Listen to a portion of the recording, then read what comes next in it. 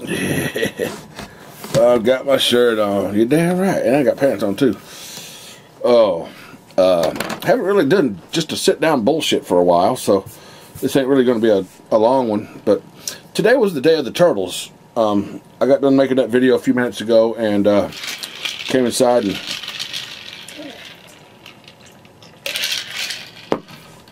made a blue cup. But I wanted to tell you what I did yesterday. Sunday. Yesterday was yesterday. That was Sunday. Yesterday was Sunday. Super Bowl Sunday. I went to Pensacola, Florida, and visit with my grandfather. Okay? It was his birthday. He was 94 years old yesterday. Okay? Check this out. This joker still goes out to the jazz club at night and plays the drums in the band. 94 years old. Kicking it. Now, got him a girlfriend. He's got him a girlfriend. He'd been married.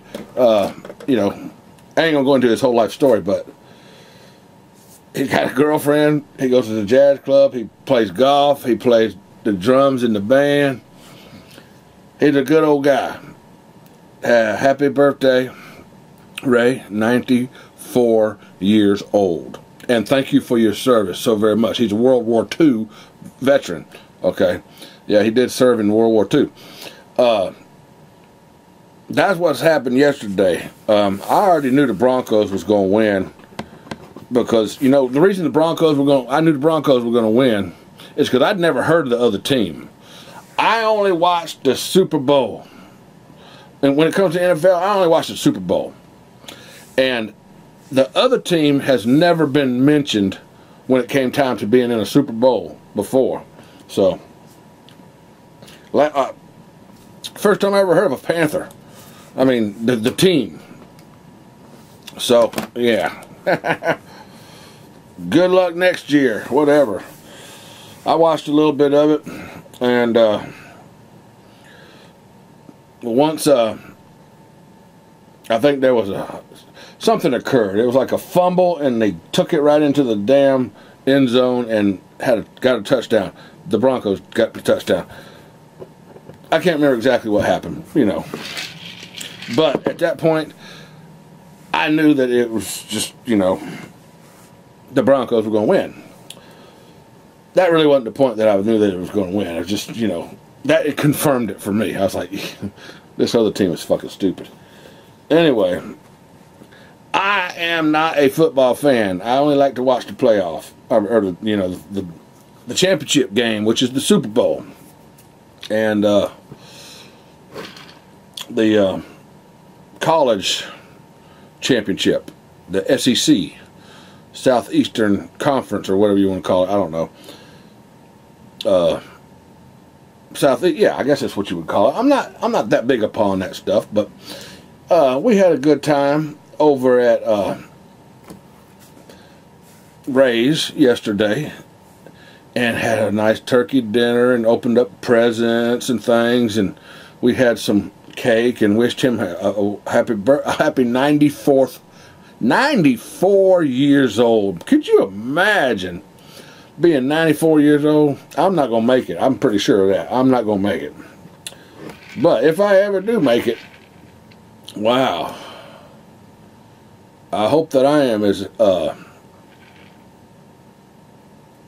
good of a guy and as happy as him. I mean, he's a really good guy, and he's really happy, and he gets around pretty well, and he's still pretty active. And 94 to have a girlfriend. She ain't no girl. I mean, she's a woman, but you know what I'm saying. Kind of like that. One of them things. Yeah. I mean, they're close in age. Well, I don't want to get into that too much about that, but what else is going on? What the hell else? I'm looking around trying to find a subject to talk about. Oh, I've got my UV filter on the camera right now, and the reason why is because I've taken the wide angle lens off. I got it over there on the shelf because I was trying to take some pictures of a duck and some turtles and stuff. You've probably seen that by now. And But I put this UV filter on my camera, which I did a little bit of research, and some people have kindly put some comments in my video about that. What's it good for? Nothing.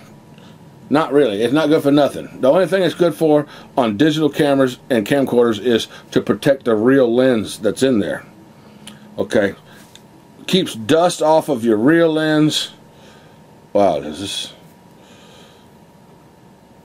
Look how it stays focused on me and doesn't focus on that. Yeah, I get off track so freaking easy, don't I? But anyway, I got the UV filter on there, which especially when I go to a mud bog, put that bitch on there. So if somebody sprays mud on me, mud gets on that lens right there, that glass protector, which is just protecting. It's not even a lens, it's a filter. It's just a piece of glass that goes over it. And yeah, that's a pretty good reason to use it, is to protect your real lens, which my Sony camera up there on the shelf, it has had mud splattered right directly on the lens. And I didn't know these lenses were coated with special things. I don't know what they're coated with, but it damn sure ain't Rain-X or it ain't fucking Rhino Liner or Line-X or Rain-X, or it ain't. I don't know what they're coated with. If you know what a lens is coated with and why, put a comment down below. Anyhow, mine's been coated with mud. Speaking of mud, 23 days from today. Today is February the 8th. 23 days from today, I'm going to be going to film a mud bog for y'all. It's going to be the Iron Horse Mud Ranch. Y'all have heard about it and y'all have seen it quite a bit on my channel. It's going to be I think it's called the Dysfunctional Family Reunion. Happens every March. Perry, Florida. You ain't even gotta like mud to come and have a good time, okay? You like alligator tails on a stick, you like whiskey, you like beer, you like women, you like live music, you like camping, you like partying, you like good people and rednecks and good friends, then you should come. That's what that's all about, man. I mean, you know, the mud trucks are awesome. They are a wonderful display of superhuman power, because these superhumans have got a lot of power to build these powerful trucks.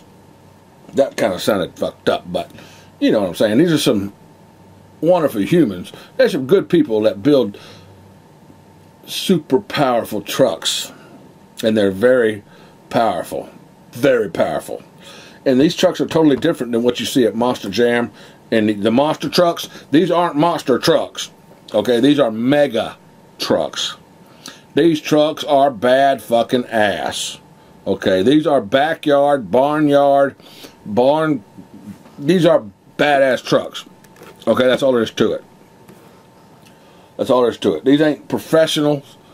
They're better than that. These guys know what they're doing, and they customize their shit to their likings, and they go out there and they kick some freaking ass. They ain't got corporate sponsors. You know what I mean? Some of them, they're business sponsors or whatever, but they're not sponsored by a bunch of big companies, and they put their own hard-earned money into this hobby, and you've really got to appreciate that. Good old boys, you know, spending their money on something that they love. Mud balls, man. That's all it is up. That's all it is up. What did I say? I was about to burp, but I'm glad that didn't come up. Anyway, this video went on long enough. Does it even tell me on here? I'm 9 minutes into this video. It does tell me. Now I feel like Matt, he looks at the timer and says, damn, this video is getting too long. Better shut it off. Yep, I better shut this one off. So, on that point, thank you, Matt, again. I don't know how many times I'm going to thank you, but here's another one. Thank you for my blue cup. If we can get it just right. And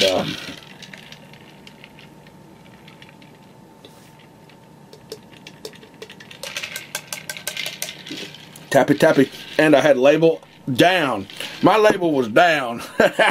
Can't really help it, but that's how it worked. Thanks for watching, folks. And as always, peace. Ah, I stole his line.